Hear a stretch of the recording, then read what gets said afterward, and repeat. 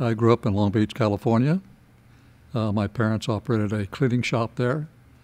In 1932, we moved to Los Angeles, California, Southern California. I entered grammar school there. We had created some interest then in model airplanes. In fact, there was a model airplane shop nearby, and I was building the old balsa wood, rubber band for propellers, and all that type of thing, and created an interest in aircraft about that time. And nearby was an airport called Dicer Field, and I'd go out there and watch the old airplanes fly, and never got to fly in one at that time. Of course, I was too young. But Dicer Field became the LAX airport, so I was close to that all the time. I went through grammar school there and went to high school, met my wife in high school. We graduated in summer of 41, and if you recall, in December of 41 was that infamous day, Japanese bombed Pearl Harbor. Prior to that time, of course, the war had started in Europe, and we knew there was a war coming on. And I was still interested in flying and hoped I could become a aviation cadet. I took night school as I graduated in anticipation of taking the very test to go into the Air Force. Prior to that time, they insisted you had a degree, and I did not have a degree, and many of us did not. They learned that in having a degree in maybe agriculture or phys ed really didn't prepare you for being a pilot. So they created a program called College Training Detachment, and we were the first of that group, and they inducted us into the Air Force in sometime in 42 that I went in. When we graduated, we had no assignment where we were going to fly at all. We were after our vacation, we reported to Columbia, South Carolina, where they had B-25s. We thought maybe this is going to be it. They said, no, you're not scheduled to fly B-25s. You're going to get some assignment later on. To get our flying time, we had to fly Piper Cubs to get our flying time in. After about a month or two, we moved to Greenville, South Carolina, and we went through preparation to go overseas. We went from there to Newport News, Virginia, and boarded a ship. We had no idea where we were going to go, had no idea what we were going to fly, and there was exactly 100 of us on these orders on 2 different ships. After about 8 days, we came in by the Rock of Gibraltar. We thought we were going to go to North Africa. We didn't. We went to Naples, Naples, Italy. We spent about 2 weeks there at a replacement depot. One day, a group of B-25s came over and picked us up and took us to Corsica. I'd never even heard of Corsica before. We were replacement pilots for other pilots who had finished their missions, and they waited for us to show up so they could come home, not realizing we had no hours in that airplane at all. So we got a quick checkout of the airplanes after probably about 5 weeks, because we had to get indoctrination, build our tents and everything else. We started flying co-pilot. And at that time we had a tour was 50 missions. That subsequently changed to 60 and then 70. Anywho, after quite a few missions, another gentleman who was part of our group of 100, he and I were flying co-pilot and pilot, changing off each other. From Corsica, we were able to fly into France, into Austria, into Italy. At that time, most of our missions were in Italy, because we were driving the Germans up the boot of Italy, up through which eventually was going to be Austria, back to Germany. Our mission was to bomb all the bridges, all the marshalling yards, everything we could, supply lines and everything, to halt their evacuation of Italy. Probably about 3 months later, we started bombing in the Brenner Pass. Now, the Brenner Pass is a Alps in Austria that's about 70 to 75 miles long, from 20 to 30 miles wide at different points. The ground elevation varies from 5,000 to 5,500 feet. And our mission then was to knock out all the bridges, the tunnels, marshalling yards, everything else, again, to stop the Germans, because that was their main supply route to Italy for the troops and their main evacuation group out of Italy. Probably out of my subsequent 68 missions, 45 of them were all in the Brenner Pass, because it was really becoming very desperate to stop them because we didn't know this, but the big plans was going to be D-Day, and they didn't want any Germans to get back up in that area to support that defense. The Brenner Pass was a difficult target to find because you're flying over the Alps. Sometimes you have to reach 15, 16,000 feet. We had no oxygen. We had no heating equipment. And you had to fly that long for a while to get to your target area. And the navigators had a hell of a job trying to find out where to approach the Brenner Pass to go in so you find the target real quick and do a 180 and come out. You never flew all the way across the pass because ultimately there were 560 gun sights in there, guns, 88 millimeter guns, and 105 millimeter guns, and 40 millimeter guns. All could reach your altitude very easily.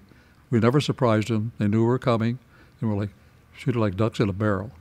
The ability for the Germans to be accurate was astounding because they had radar, they had proximity fuses, and they would put up a box of flak so you had to fly through it, so they'd get you all the time. The missions were so imperative that we blocked them, that we flew probably missions a day, not just ourselves, but somebody in our squadron was always up there, or another squadron or another group bombing the Brenner Pass. Or something else on the mission. As I told you before, the pass was 20 to 30 miles wide at certain points, and the elevation was 5,000 to 5,600 feet. We bombed at 10,000 feet.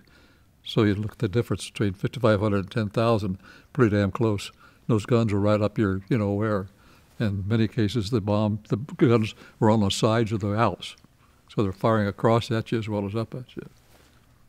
So our losses were pretty heavy, and that's why we went to the P-47s, and we dropped phosphorus, and phosphorus really got their attention because it not only would it burn everything it touched, but it made a big explosion come out like this, and they'd run and hide from this.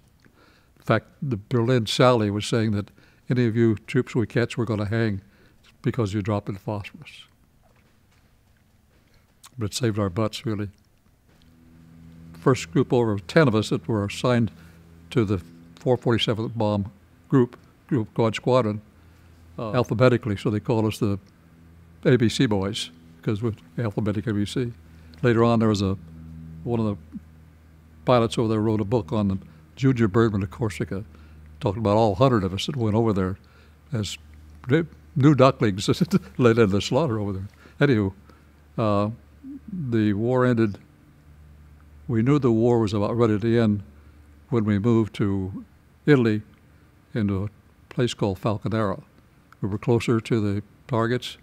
We fly 2 a day, and after a while the Germans were shooting up, instead of just flak, they shooting up flares and all kinds of things, just trying to fill the air with something. And one day a German Messerschmitt came over and landed at our airfield.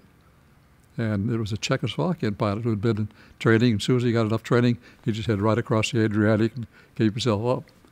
Later on, there was other pilots that showed up giving themselves up, so we knew that something was happening. And it finally did, and the war ended. And I came back to my wife. So it was pretty severe over there for a while, and I'm just glad to survive because, as I said earlier, our first missions were 50, and later on we got about 45, they changed it to 60, and then we got about 50 or so, they changed it to 70. We thought we were going to die over here because they would leave us here forever. What they were doing, they were diverting new pilots to the Pacific Theater because we're preparing for that one at that time. So we were just there until we get it done. And the war ended, I had 68, so they got to come home. That was that one. When I came back from overseas after World War II, I was reassigned to Arizona, Williams Air Force Base.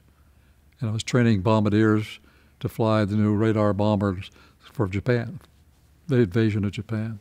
So I was there for 4 months, and I flew up every other day. I'd fly a 5-hour mission up through Los Angeles and all that. On VE Day, I was over Los Angeles, over my house. And I buzzed my house, and my wife came out and waved at me. That's exactly where I was.